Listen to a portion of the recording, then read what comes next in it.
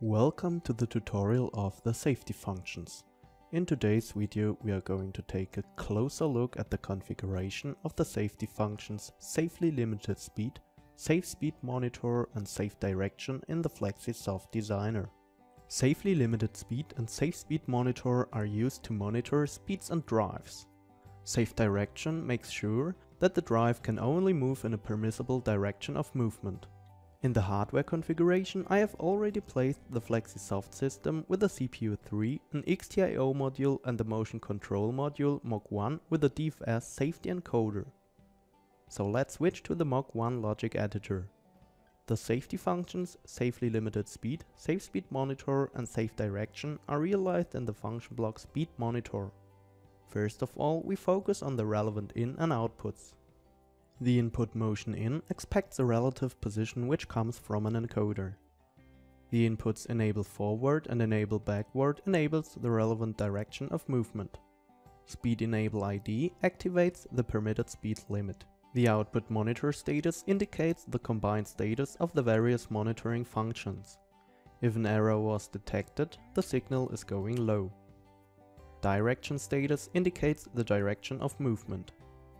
The output standstill is going high if the condition of standstill is achieved. Speed status ID indicates the speed range to which the current speed at the input motion in corresponds.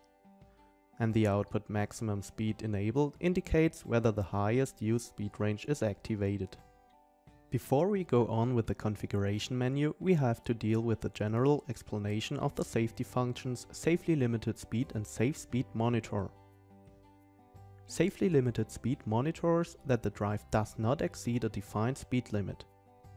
In this graphic, you can see the movement function as well as a valid and invalid range. If the drive now is moving in the forbidden area because he exceeds the defined speed limit, then a safe signal at the output monitoring status is generated.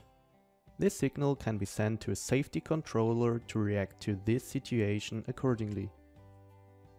The function Safe Speed Monitor is also used for the safe monitoring of speeds. Like in the graphic before, you can see the movement of the drive, the valid and invalid range. If the drive now is moving under the defined speed limit in the green area, then a valid bit of 1 is generated at the output monitoring status. This signal can be captured in a safety controller to react to this situation accordingly. For example, a door can be unlocked so that the machine operator gets access to the machine. By double-clicking on the function block, the configuration menu opens. In the first tab that appears, you have to apply the values for access type and units which you may have defined in the previous function block. The tab Speed Ranges is relevant for the functions Safely Limited Speed and Safe Speed Monitor. With the help of the following graphic, I will explain the settings of this tab. There, you can see the movement function of the drive again. On the horizontal, there are the defined speed ranges. In this field, you can define the maximum permissible speed. If you want to define speed ranges, you have to enter it here. By clicking the plus button, the configuration is saved. In this way, up to 10 speed ranges can be configured. As you can see in the graphic, there are 4 different speed ranges. Speed range 1 always corresponds to the standstill speed, which you can define in the tab Standstill Monitoring. Depending on the speed range in which the drive is moving, the associated status ID is produced at the output Speed Status ID. If the drive now is moving in speed range 1, as you can see there, then the ID 1 is produced. If the drive is moving in speed range 2, then the ID 2 is generated. Last but not least, we are going to take a look at the safety function Safe Direction. Safe Direction ensures that the drive can only move in the permitted direction. This graphic shows you the permitted as well as the forbidden direction. When the drive has a positive speed, then it moves forwards.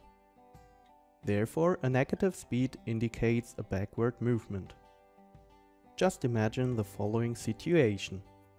An AGV slowly moves toward an obstacle and realizes that the obstacle is not moving. Before the collision occurs, the AGV reduces speed and comes to a standstill. To prevent the collision, the forward movement is now blocked. This means the AGV can only move backwards to move away from the obstacle. To realize the safety function, you can switch to the tab Optional Inputs. By clicking the fields Enable Forward and Enable Backward, the inputs are activated. The output direction status shows the current direction. There, you can also activate the optional input Speed Enable ID. With this input, it is possible to select and activate speed limits.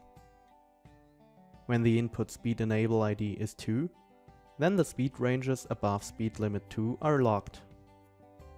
When the input Speed Enable ID is 3, then it is not allowed to move above speed limit 3. And if the input Speed Enable ID is 4, then the ranges above speed limit 4 are locked.